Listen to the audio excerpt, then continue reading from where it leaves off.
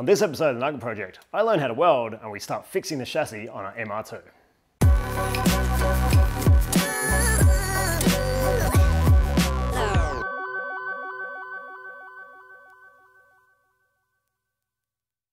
Welcome back, guys. Well, it has been a hot minute since we've been in this shed and I've just been flat out with work and traveling for work and all sorts of stuff and family and all this jazz, but also I've been preparing a lot of stuff in the background for this car. So let me get the camera off the tripod and show you what I've been up to. So the car looks no different from the last time you've seen it. I've just now got two big jack stands thanks to my dad. He brought the other set so the car is up and nice and stable. I do want to jack it up a little bit higher, but it's ready to go. The next step I'm going to do in this video is we'll take the wheels and all the control components out. We're going to strip it down and basically just get it down to a full shell so we can start these rust repairs. Speaking of which, over here I have my welder now somewhat set up. So it is an old welder, it's an old Unimig. It's not an inverter welder, it's whatever the other type is. I'm sure someone can correct me in the comments. And I've been getting it set up for sheet metal. So most welders use a sort of a larger diameter wire. For sheet metal, you want to use a thinner wire. Now, I have consulted with people who do work on Japanese cars. Japanese, especially the old JDM cars, run quite a thin sheet metal. So you want to run a thinner wire. If I can get into here without knocking everything off, like that. Let's put this cover off. Here we go. So inside here we have our wire. So this is a 0.6 mil wire, which is what was recommended to me by many gurus for this car and for this process. And I had to set it up for this machine. So we've had to set the tension. I've had to change over the pulley so it accepts a smaller wire. But also inside the main feed line that goes up to our gun, a lot of that had to be changed too. So there's a liner inside that wire that is too big for the smaller wire. So I had to change that down to a 0.6 mil, which was actually very hard to find. Also, we have our nozzle inside the gun that had to be changed down to a 0.6. So lots of little things that meant running around and trying to find all this stuff. And then, yeah, I've been doing a few little test welds, set the machine up to work. And so far, it's looking pretty good. Now, from my experience doing this whole YouTube thing, I've noticed there is a couple of things that gets everybody riled up in the comments, especially the experts and the older generation tend to pipe up hard on these things. One is paint. Whenever you paint a car, my God, all the experts come out. They all just go, oh, take it to a paint shop, all that sort of stuff. No one wants you to do anything yourself. I don't get it.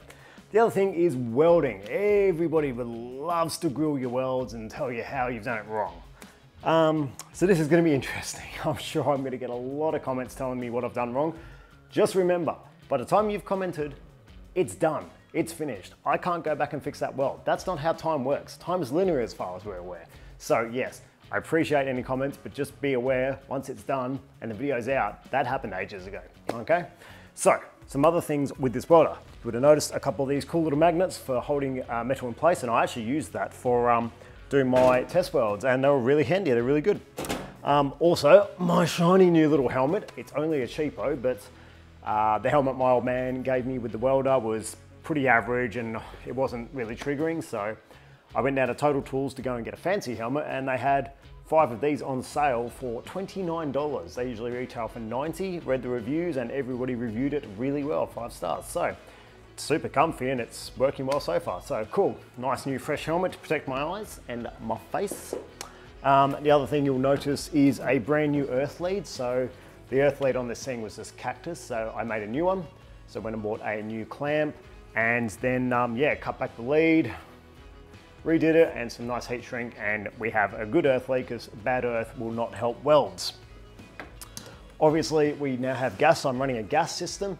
You can run this gasless with a flux wire, but I want to run gas because it is a much better way of welding. So we've got our gas bottle here, which I got from BOC. It's on a plan sort of thing where you go in and you swap the bottle over, and it's not too expensive. Spoke to the guys there, and this should last me quite a while, so that's good. Yes, and as I mentioned, we've got the liners, got it all set up, and even though it's an old welder, it does a pretty good job. So I would love a new fancy pants one, but we work with what we got.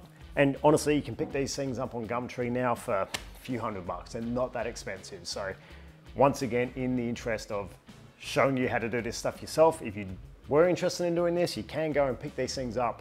It's not a lot of money. And that wire should be enough to do this whole car. It was 35 bucks for that whole roll. Same, as you can see in the background there, I've got some sheets of steel. So that is a 0.8mm cold rolled steel. So once again, spoke to the experts. I haven't just gone out and gone, I'm gonna go get steel. Went and spoke to some guys that work on Japanese cars. Now the old JDM cars tend to have a thinner sheet steel. So they've all recommended go with the 0.8. They said you can run 1mm, but you just, especially if you're doing butt welds, if you're trying to cut the sheets, butt them up together and weld, it's very hard to get it right. So they said run 0.8, much easier to form, will work much better for this car. So thank you for everyone who gave me advice on that. So we've got the steel there. I've got 3 sheets of that. Oh, I don't know what size it's like 1.2 by 800.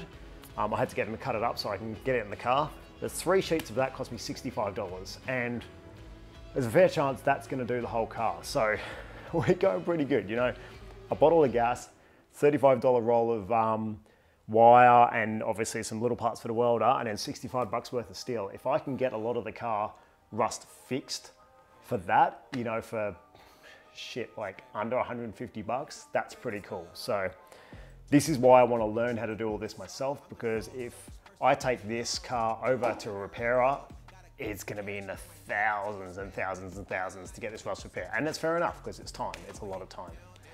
Right, so that's all the welder set up and ready to go, and we will get stuck into that later, but I've got some other things to show you. Very cool things from my friends at Raceworks. Okay, so in this dark corner of the workshop, over my workbench, we have some very cool stuff from my friends at Raceworks. Raceworks are supporters of this channel, and they make some incredible products, and they are super nice guys, so I'm very appreciative to have you on board. First couple of things we've got is this. So I showed you in one of the previous videos that the overflow tank for the radiator was pretty cactus, and that Raceworks do one that would fit perfectly in place, and here it is. Look at that beauty. So anodized black, beautiful alloy overflow tank. Now, this one is designed with a pressure cap, which we won't need, so I will have to just modify the cap inside. I'll basically cut the spring out of it, and we'll just turn that into a standard overflow. Also have to get a couple of fittings, but that will work beautifully. I've had a look, it fits the engine bay nice, and there's a really nice upgrade from the stock crappy plastic one. I'm not all about original. I don't care about that sort of stuff. I know some people are like, gotta get the original bolt and nut. I don't care about that. I just want the car to be rad. So this is rad. So thank you to Raceworks for that. Also, Raceworks is a part of PAT, Premier Auto Trader group. And they do some really cool stuff like sensors and leads and all that sort of stuff. So we've got some new plugs, obviously for our 4AGE.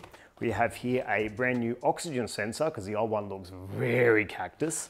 So that's amazing. This is a set of leads for the 4AGE, fantastic.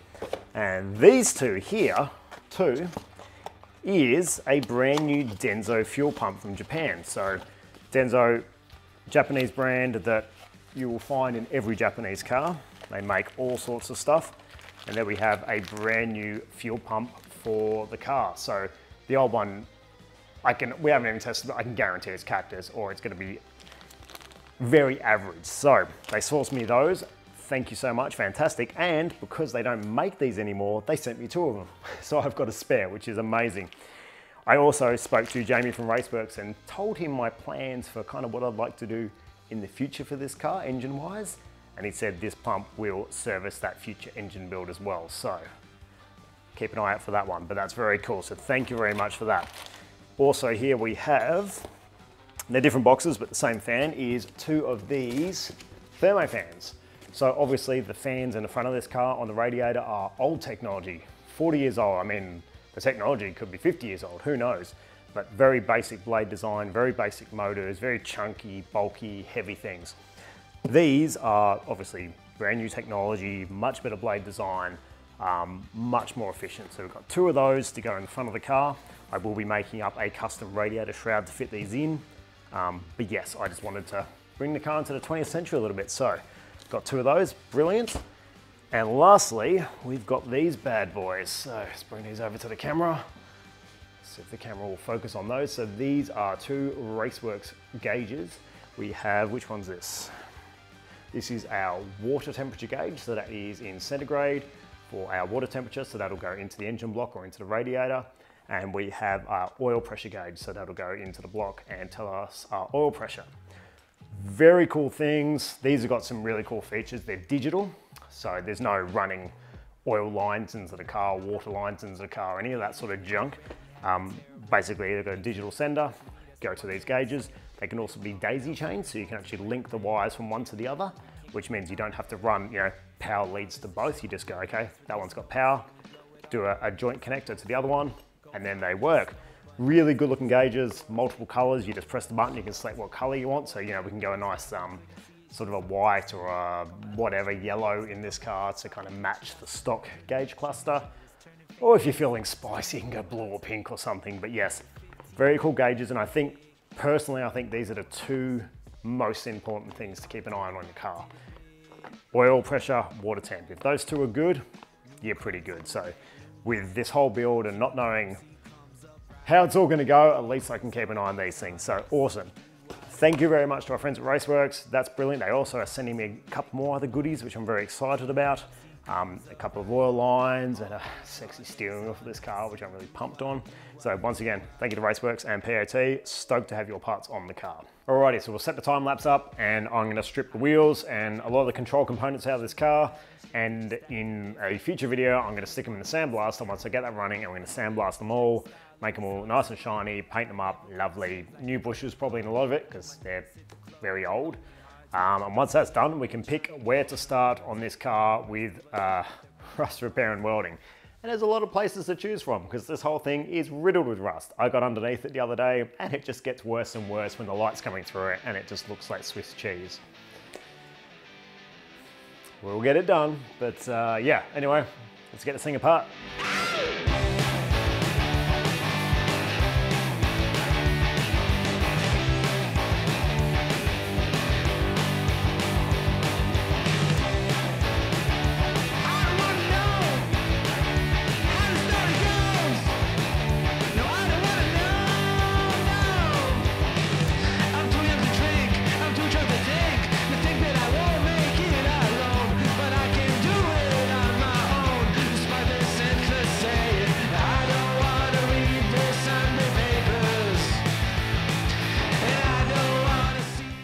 Okay, so things have escalated.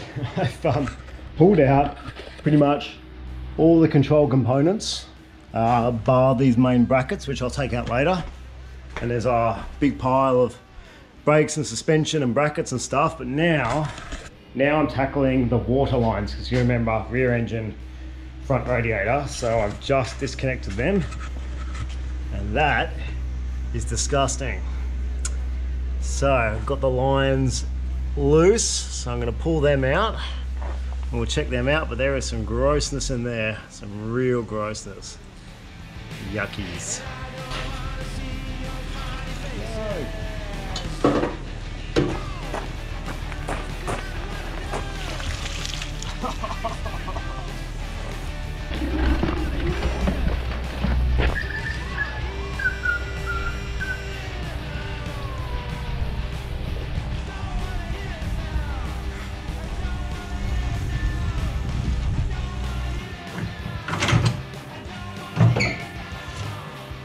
Nah.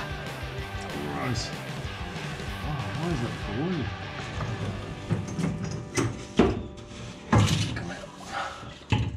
No, don't go everywhere. Oh, stop going. Okay, so lots out of the car. I'm just doing sort of, you don't need to watch all this. I'm just doing little time lapses and just pulling everything out of this car. The engine bay is almost empty now. I've just got to get this fuel line out and just some brake lines. Other than that, that is pretty much bang on empty. I pulled out the old insulation, the heat shielding, and that's shag, so I don't know if I'd love to get an original one. That'd be amazing. Otherwise I'm going to do some aftermarket stuff, stick it up in there, and hopefully that'll work well. And here's all our pile of stuff. Like, I thought this car was empty, but there's so much more stuff in here, and a lot of it just needs, like, it's good. Like, this main dashboard support, like, it looks rusty as hell, but it's only surface rust, so it's just going to be a lot of wire wheeling and then, you know, prime and paint, make that all nice before it goes back in. Same with all these bits under the car. I'm just gonna, everything just needs so much cleaning. All the fuel system's good, it just needs, once again, cleaning and getting ready before it goes back in the car. The underneath of the car is looking pretty good. So all wells are good. The underneath, just a couple of these cables, you know, these are like the boot release and stuff like that. I'm just gonna make sure I remember how they route.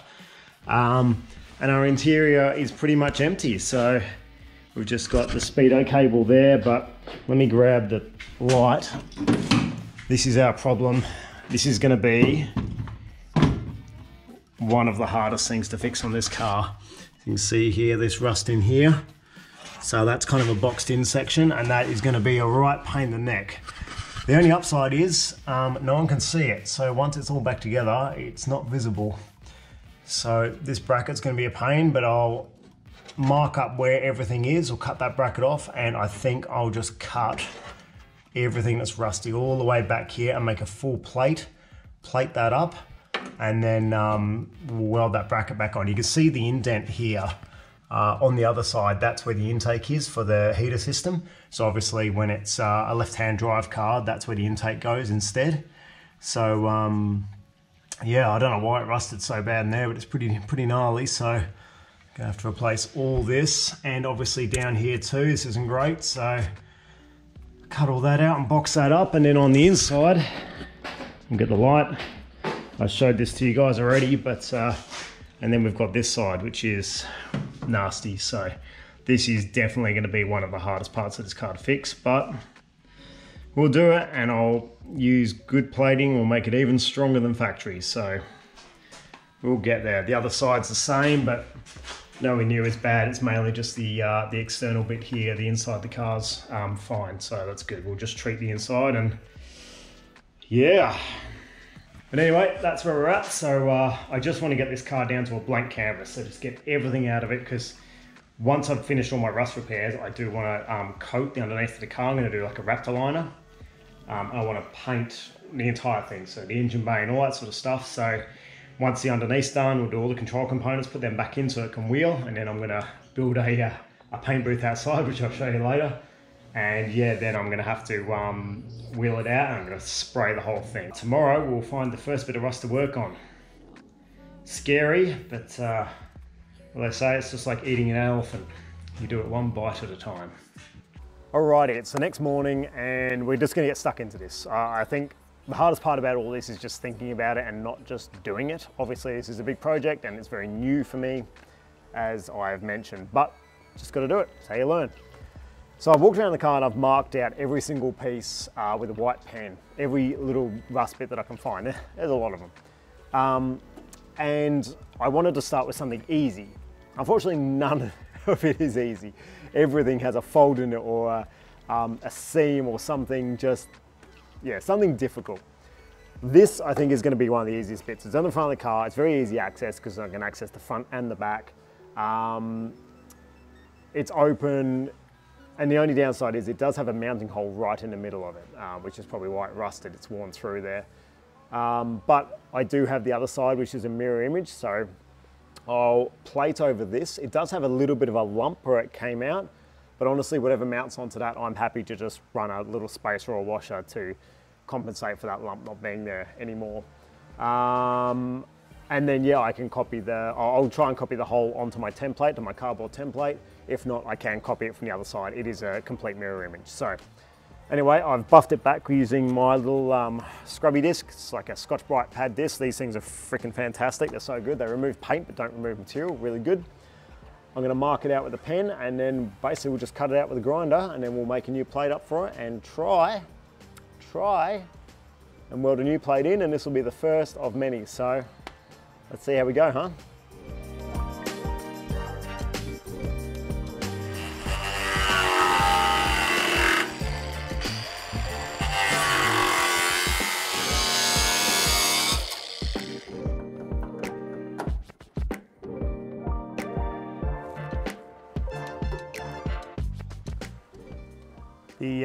The first cut of many. It's pretty nerve-wracking, I'm gonna be honest. I've never cut into a car before, and it's not like this anyway, so I'm sure there's plenty of you screaming at me now, no, you've done it wrong already. Probably have, but you know what, it's my car, so I'm doing it wrong to my car. Anyway, that's out, and if you can see there, that is not a flat piece of metal, that is a curved section. So what I'm gonna have to do is I will cut another piece of steel out that size, And then we will use some of the new tools that my dad gave me, which I'll show you in a minute, to curve this round to make it the same shape. And we can get it as close as possible. And we can tack it, and then use a hammer, tap it round, get it the right shape. And hopefully that all works. Let me show you these cool new tools. Yeah. Oh, okay, right. So my old man, the legend, came over the other day. He's been away for months on a mad caravanning adventure. Dropped by with some tools for me. So he had a lot of these sitting in his shed. Very cool stuff though. So, got a couple of decent panel beating hammers, very important. And this bad boy for shaping steel sheets, which is great. And then all this stuff here, dollies. So for shaping our piece of tin there, that's actually going to be amazing. We've got all these different curves, got heaps there, tons there. We've got this guy and this guy, all old dollies, perfect. Shaping steel. These little guys, which is great, they're actually for putting, the camera can see that, they're actually for putting ribs into sheet metal. So you can put small ribs, strengthening ribs into sheet metal. So they'll be handy for small pieces, that's great. Wooden roller for shaping steel, show you that in a sec. These guys, are sandbags for shaping sheet metal, so I can lay it out on the ground, use it with the big hammer to shape nice curves into the steel. Very cool, very cool bit of kit. And a small one, so you use it on the back of panels for shaping panels, very sweet. Another dolly there. And then this guy here is very cool. I'm gonna have to run an airline into this garage, but this is a spot weld, what do you call it? Punch. So, get the camera to focus on it. So the bottom section here is for punching little holes for doing spot welds. So there is a couple of spots on this car which will need that, which is unreal. And this one makes a little shelf in the steel. So it'll actually make a little step up of about 1 millimeter. So if we need to join any panels together, we can use that along and hydraulically press, and it'll press a little shelf into the steel for joining panels together. So that is a very cool bit of kit. I think it's brand new. I think our friend Brian, who passed away, left that to Dad. So that's great. That's awesome. We will use that. We will use that. So thank you to Dad for bringing all that stuff over. That is amazing and will very, very much help. I don't know if I fully understand how to use all these tools, but you know, that's what YouTube and Google's for, right? So now we'll cut a piece of steel. We'll use that old piece as a template. We might make a little cardboard, a CAD template, a cardboard aided design template off of that piece I just cut off. We'll cut a little bit of steel out of our sheet steel we've got there. And then we'll use some of these tools here to try and bend it to shape so we can then fit it into that hole basically. And then we'll try for the very first time to tack this, this sheet in. I'm probably just gonna blow massive holes in this thing. I've been practicing and I've only blown a couple of holes so far, and that was due to bad settings, so let's do it.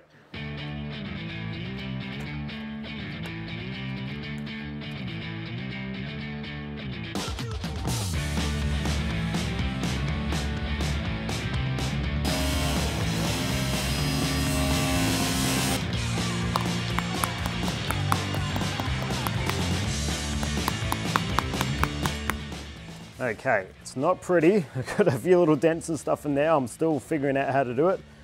Good thing is 0.8 mil steel, you can bend with pliers very easily, and I'm finding a set of rounded pliers so you don't damage it. You see all these dents where I was hitting it with the hammer, no good. But none of this will be seen, and I can do a little bit of bog over it, but this piece is just about there.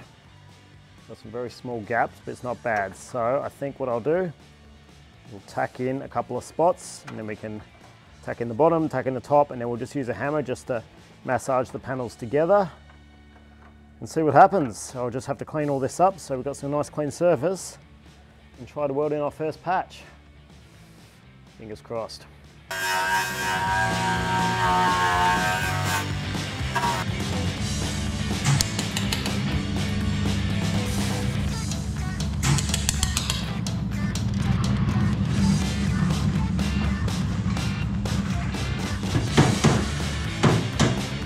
Okay, as predicted, my first repair was not great. I had a bit of blow through, a lot of blow through actually. Just playing with it. I had my test piece down here and I would do little test runs and it would go fine, and as soon as I bring it up to the main bit, bang, a blow through. So finally kind of got my settings right, watched a couple more tutorials and got the idea. I wasn't pushing, so you gotta push along so you're not heating up the same bit. And I got some semi-decent welds and a couple of blow-throughs. It's very hard, it's very old thin steel. Yeah, here it is. So it's not great. You can see all my blow-throughs there. I've cleaned it up with the grinder because, you know, that's what you do when you can't weld, you use a grinder. And I'm sure you welders are going, oh, that shit, all that. Well, you know what, I'm learning, so just chill, okay? So these little bits here where it's blown through, I've either got two options. I either cut this out and I go again, but I mean, it's in there, it's strong. So what I might do is I'll get a piece of copper. Now I can put the piece of copper behind the hole and then fill those blow through holes using a bit of copper, because the weld won't stick to the copper. And just fix up those few little blow throughs. But, and I've got a little bit down here I've got to finish. I don't know, look. It's my first go. I will get better at it because I've got the whole car to do, but we'll just keep going, huh? Okay, so probably the next easiest bit, not easy, will be this bit here. The thing is, it's several different pieces of metal. You got the sheet on the outside, got a sheet on the inside, another one here, and the chassis rail in there all kind of join in together. So it's a bit of a tricky one, but at least from my point of view, it is fairly straight. So I'm going to try and I'll cut here, and then we'll try and get a chisel in there and chisel it off to keep the inside piece because it's not too bad. And then yeah, see if we can put a new bit in there. So what I'll do is, well, there's the before. I'm just going to get stuck into it and show you the after, because if I keep filming every single piece of rust on this car, the video is going to be 40 hours long and I just don't have time to be filming while I'm trying to learn how to do this. So yeah, let's get stuck into it. Okay, bit of cutting and grinding later, and I've just got to bend this a little more, but that is a pretty good panel. That fits in there perfect. So hopefully the welding behaves and we can tack this thing in, and that will be a legit good repair. Please behave, welder. Okay, it's a while later and I'm still trying to get this machine and me dialed in. A few bits have worked, a few bits haven't. I've been doing test welds and yeah, look, I've blown a couple of little holes, but basically, you know, as the experts say, you do a stitch and you let it cool and you go somewhere else, you do a stitch, etc., and you keep stitching around until the whole thing's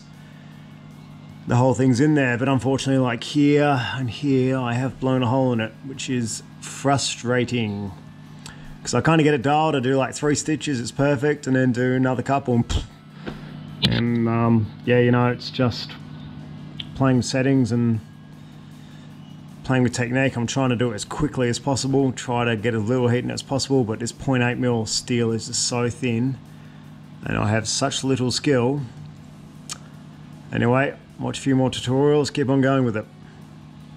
Okay, so I've got the majority of this welded in. Once again, it's not that pretty, I'm very much just learning. I was getting a few of them down a lot better, just doing little stitch, little stitch, little stitch.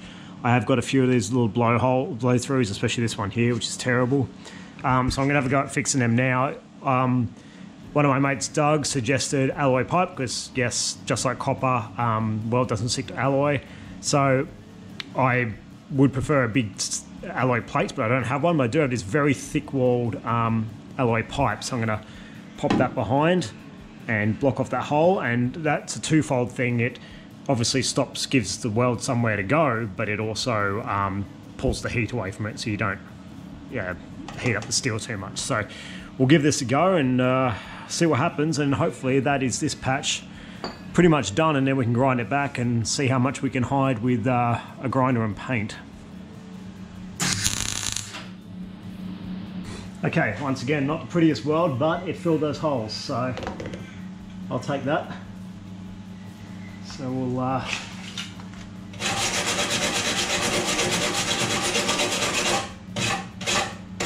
couple of little bits, but that's good. Yeah, a little bit janky, but at least the holes are filled. So we'll do that for the 3 up here. There's a little pinhole there of rust. I'll clean that back and I might try and fill that too. Just got these 2 down here, and then we can give it a grind back and see how it looks.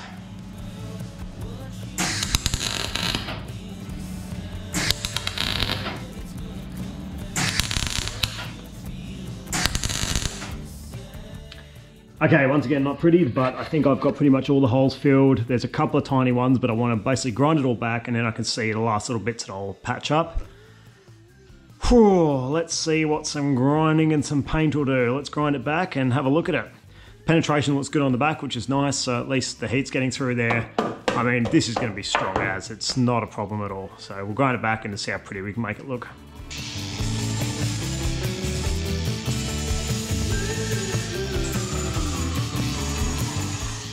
Okay, so I could grind it back further, but I don't want to make it any weaker, you know, but that is a solid repair. Obviously, I didn't grind this bit up here because that's where it had the overlap, and I stitched along the top to make it strong. There's still just a little hole there and a little hole there that I might just fill, but yeah, look, it's, you know, you can see kind of the little marks where the, like this wasn't a straight join, so I'm okay with that kind of being like that. And remember, the bumper's going over the back of this. You're not going to see any of this. So I think for something that you're not going to see, that is fine, and it is rock solid, like it's not going anywhere.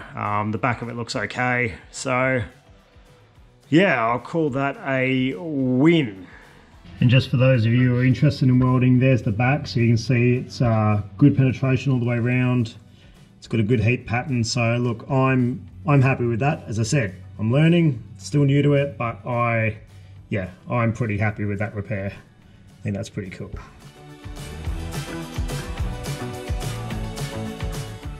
Okay, so the first 2 repairs are done on the AW11, and we have many, many more to do. So the one on the front is a bit of a dog's breakfast. I'm probably going to cut that out and do it again. It's pretty bad. This one, I made a few mistakes, but it's actually not that bad. And when you look at the back of the weld, it was good penetration, the heat was good. Like, it was actually not that bad for considering I learned how to weld yesterday. I've ground it down and I sprayed it with this, what is it? Rust-Oleum primer and sealer. So you spray rust with that. So any little rust spots left over will get treated with that. And it's a primer as well, like it's an etch primer and all that. So I've sprayed that and that's now good to go. So yeah, first couple down. As I said, I will get better as I go on. I am getting advice from people. I'm sorry I didn't show a lot of the welding. To be honest, I'm just pretty self-conscious about it. Like, yes, I am putting myself online to be seen and all that sort of stuff, but yeah, you know, just getting constant messages about how I'm doing stuff wrong doesn't really give you the energy to go and do more videos. So I'm a little self-conscious about it, and I didn't show a lot of my welding, especially when, like, a few of them worked out really well, but a lot of them went and splatter everywhere. I was like, ugh, that sucks. So yeah, maybe, because we're going to continue this on the next episode where I'm hopefully going to finish the majority of the rust repairs. And I'll, yeah, show you befores and afters, and I will show you a bit more welding on that when I've kind of got my shit together a little bit more. Anyway, this video is getting a bit long now, so thanks for watching. We will get there. Hell, we're 2 patches down. I know there's a lot more to go, but I'm now just going to chip away at it. I'm going to film befores and afters, and we'll, once this chassis is fixed rust-wise, we can actually start building this car back up, which is awesome. So we can start looking at paint and all these sort of fun things, and we're going to start doing all these components, you know, sandblasting all this stuff down. I'll show you all that, and painting them up and getting them ready to put back in the car, which is all very exciting stuff. So thanks for watching, guys. I am doing another run of Nugget Project hoodies, so if you missed out and you would like a Nugget Project hoodie, please hit me up. I've got 4 or 5 people who missed out and have hit me up, so yeah, hit me up now and we'll get your hoodie organised. Thanks for watching, guys, and cheers for all your support. We will see you in the next episode.